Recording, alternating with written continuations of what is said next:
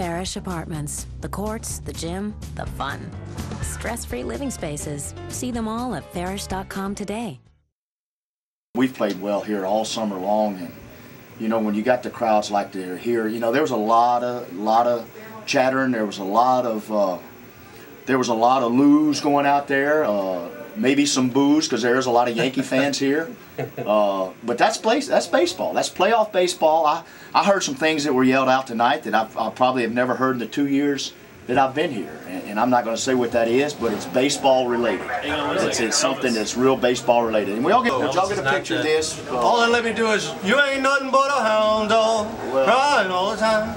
I tell you, that's pretty icing on the cake when the man's from Tupelo, Mississippi arrives, and after a win like tonight, and I heard he doubles as a pitching coach. So Elvis, when you get back in here, I need to talk to you.